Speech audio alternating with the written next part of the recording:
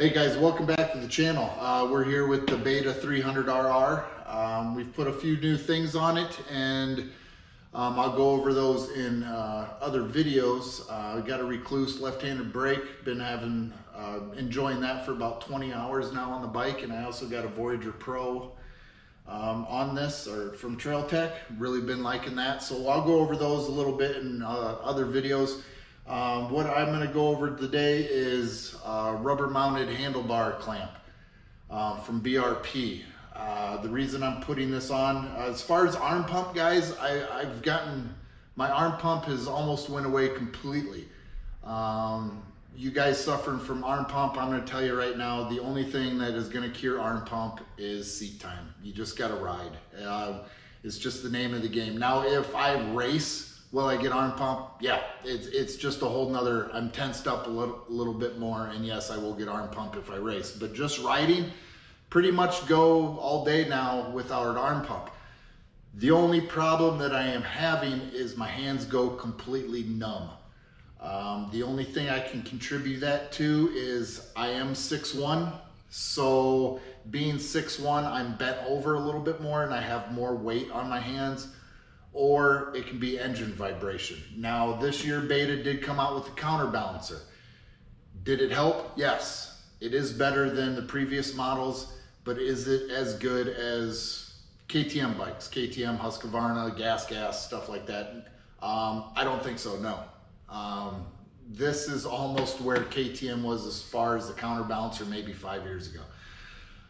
It could be better, so what I'm gonna try to do, because Beta is completely solid mounted, which means from the frame to the handlebars, the only thing that's stopping vibration, even in the slightest, is my grips. It's completely solid mounted all the way up to the handlebars. So we're gonna fix that and see if that helps any, and then I'm gonna give you guys my review at the end of this video if it helped or not. I'm kind of skeptical if it will or not, but hey, let's get it on there and let's see.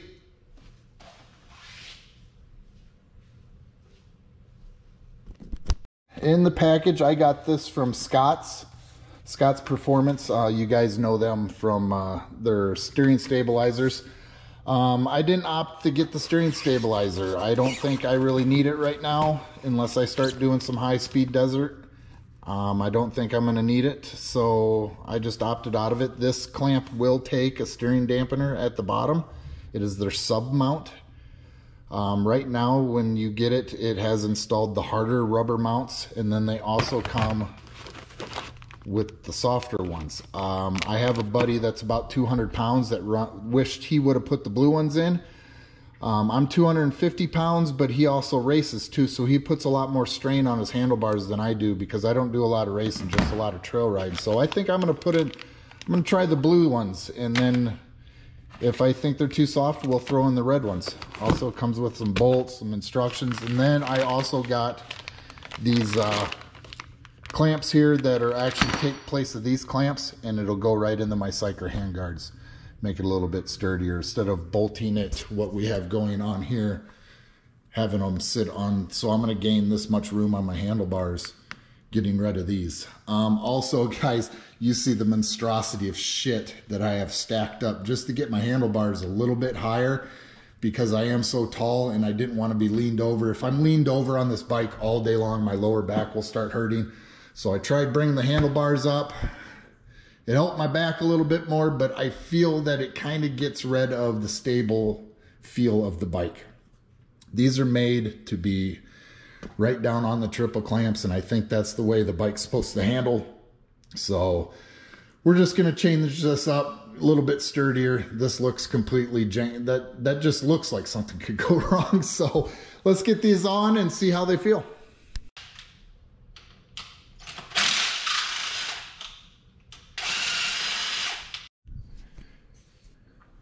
And I did put the smaller riser on it. So we're gonna go ahead and torque this down. It says 30 foot-pounds, which to me sounds like an awful lot, but that's what it says, so that's what we'll do.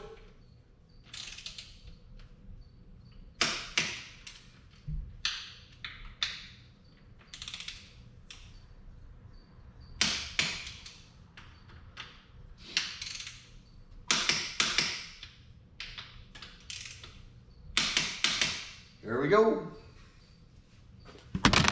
We are installing the clamps with the bolts, some Loctite, and then those will be torqued down to 20 foot-pounds.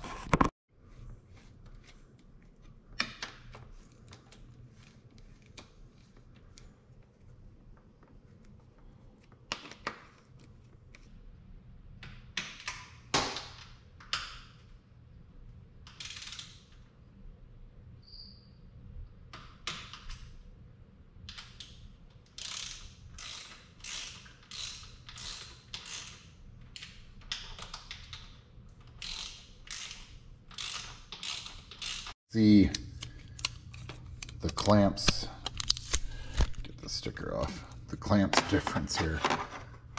There's a definite significant beef quality and size. This one looks about 1 inch. This one I'd say was about 3/4, so it's covering more of the bar. Just a really nice piece from BRP here. Is that laser etched? Laser etched into the aluminum, into the billet. Really nice piece. Bar clamps, they tell you to use a small amount of anti-seize grease to prevent these from seizing up on the aluminum. So we're gonna get that on here. Show you what it looks like as soon as it's done. And then you also torque these to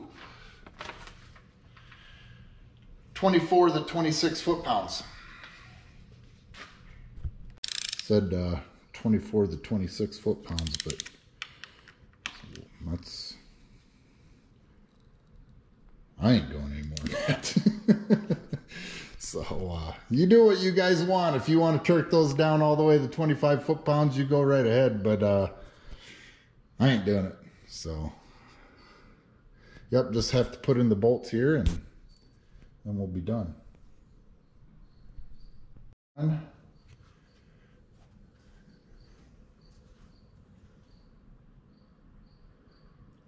Pretty nice looking piece of equipment. So let's go out and test it, see if it actually works. I'm kind of skeptical, don't really know. So let's give it a shot.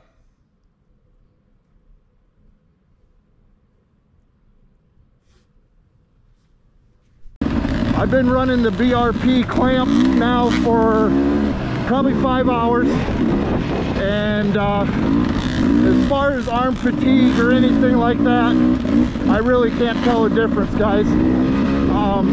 When I first took off on it, I thought I could feel a difference, and it might give a little bit, but I don't. When it comes to the money for it, I think you're better off just putting the money elsewhere. Just buy more fuel, ride longer, get your arms in shape, because I don't think it makes that big of a difference. Now, another reason I put this on here is I can run the steering stabilizer, and that I might do later down the road. So, but if I had to do it again, honestly guys, I probably wouldn't buy it. We're on the Tomahawk Trail. We're about 4 or 5 miles into the ride, and we're gonna run the entire B loop. Don't exactly know how far it is, but really nice day, 70 degrees out. Got 6 of us here. But yeah guys, that's kind of the review on the BRP clamp. What's Wyatt want here? What's up? Oh.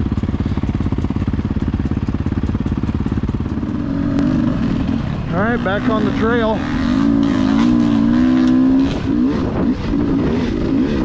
Yeah, so for you guys looking for a bar clamp to help with your arm fatigue, I might want to try you might want to try the Mako 360. I know it is a little bit more, but as far as the BRP one, I don't think it makes too big of a difference. It's a good concept. and I'm sure it helps my fatigue a little bit, but as of now, I'm still getting numb in the hands and everything. Now, I didn't expect it to get rid of it all, so there's that. But you guys can just sit back, watch as much of this, the rest of the video as you want. We're just gonna go riding here, and that's my review, I guess. Have a good one.